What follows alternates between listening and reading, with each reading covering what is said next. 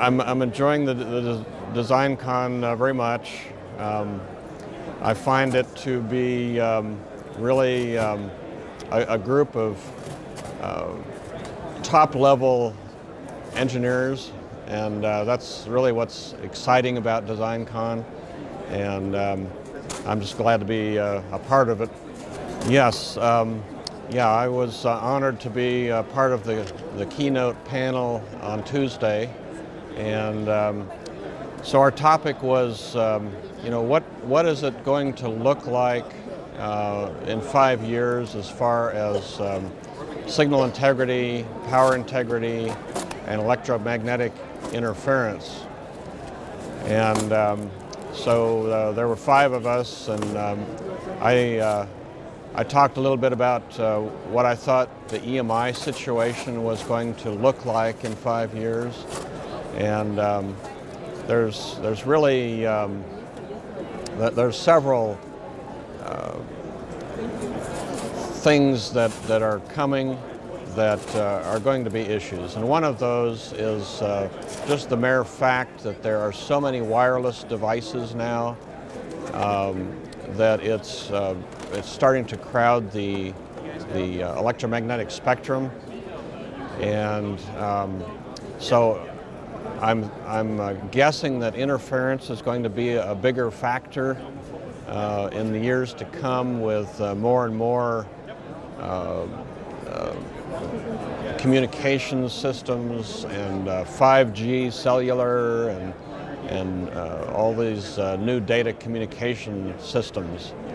And so spectrum management and interference, I think, are going to be key factors. The other thing that I see is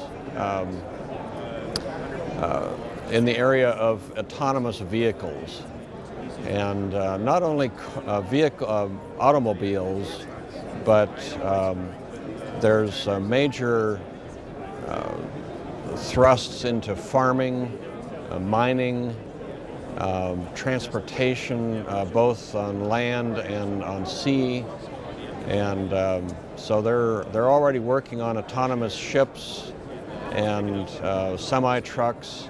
One of the stories that I told during my my time was already in Colorado, where I'm based. There was a test of an autonomous semi-truck. It hauled 50,000 cans of Budweiser beer from the factory near Fort Collins through Denver to Colorado Springs to the distributor there, some 190 miles, and it was all autonomous. And of course they didn't advertise that during the event, but it did come out in the news last year. The other thing is that I pointed out was that designers don't necessarily understand how electromagnetic fields move through circuit boards, and so there's an aspect of education that we need to continue working on. For example, the last 6 clients that I've worked with have been trying to incorporate wireless technology into their products, and the circuit boards contain onboard DC to DC converters that create a very broadband spectrum out past a gigahertz, and so it desensitizes the cellular modem receiver, and to the point where it's not allowed on the telephone system. And so they designed this product, and they can't sell it, or they can't ship it, and that's been a problem. And you really have to have a perfect circuit board design, and locate these things away from the modem, and there's a number of design issues there that need to be thought about.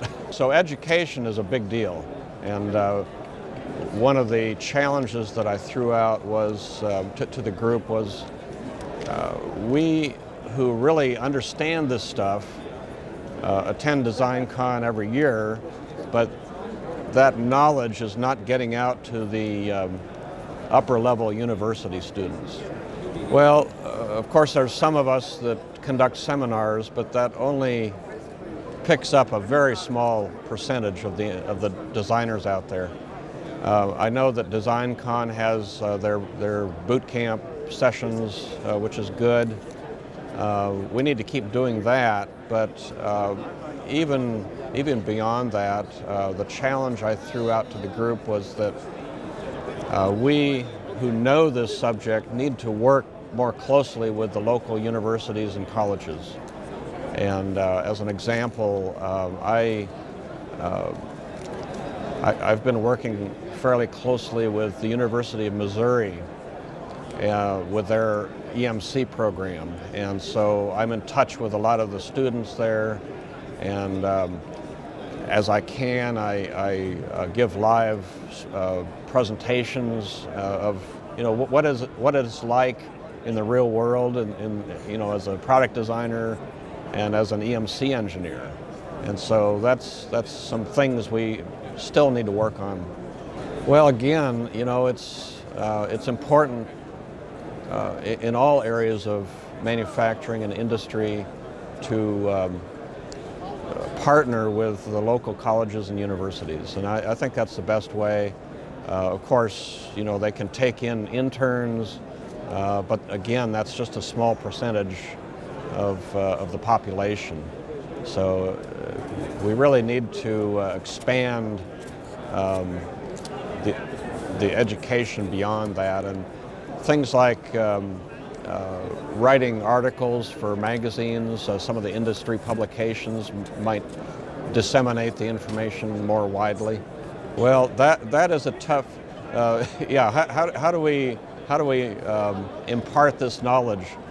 The problem is many of the professors don't have practical experience in industry, and so they're sometimes reluctant to let people from industry in to give presentations.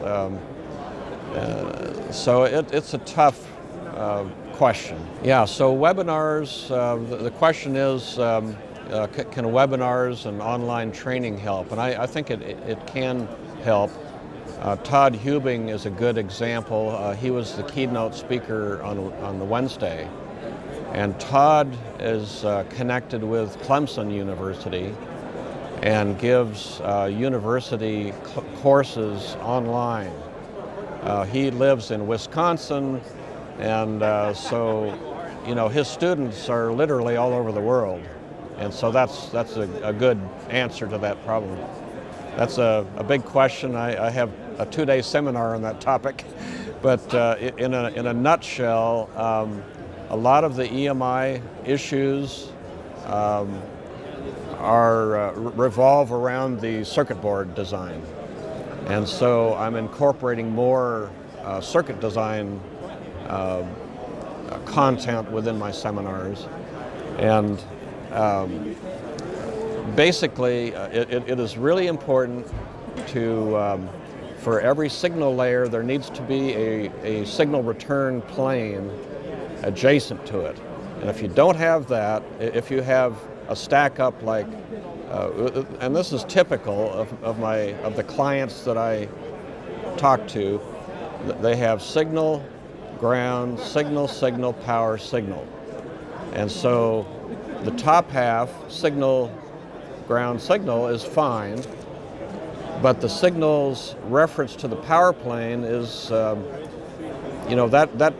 was okay back in the 80s and 90s, but we're decades past that, and the clock frequencies are so fast now that you can't reference your signal to other than signal return.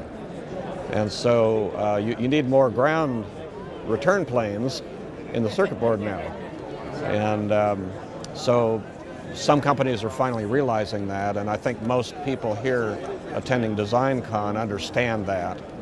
but it's the designers in the trenches that don't get out to DesignCon that are having the issues, really. Yes,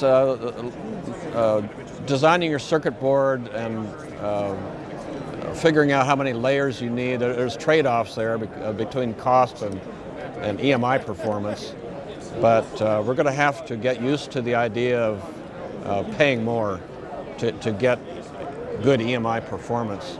And then the other design thing that I am asked all the time is, what do you do with the cable shields? Do you ground at one end or both ends? And you know, it's just basic stuff like that I try and teach, and you know, many others also.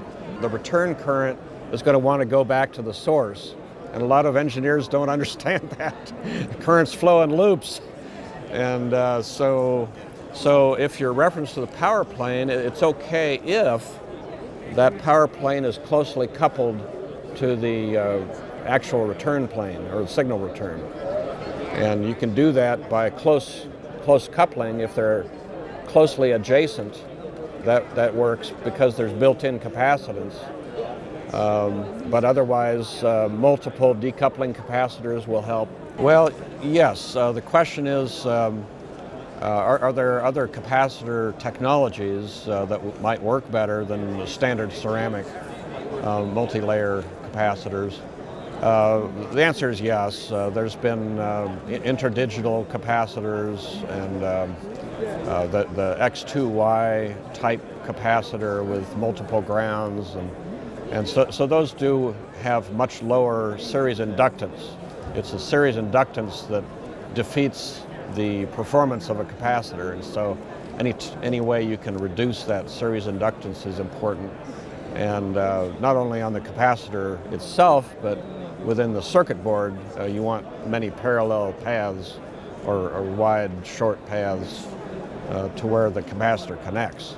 So that all those can help couple those two layers together more closely. So my favorite part of DesignCon, I think, you know, I was honored to be part of the keynote panel on Tuesday, and that I was not expecting that. But other than that, you know, I really enjoy speaking with the exhibitors and getting new ideas and seeing some of the new equipment that's available as tools for both signal integrity, power integrity, and my favorite, EMI or EMC. DesignCon is important now because the clock and data rates are increasing at such a fast pace that you really need to understand the physics of circuit boards now and how to move signals from one place on the board to another. And in fact, some of the most recent technology is, the answer is you can't do it internally to the board. You have to use jumpers and coaxes to get the signals from one side to the other. You know, and we're talking 40 gigabits per second kind of data or higher. And so it's a challenge, and that's one thing that DesignCon brings to the table is all the brain power that's around the world, really, that congregates here and is able to discuss these kind of issues with each other and leverage each other's ideas. That's really important.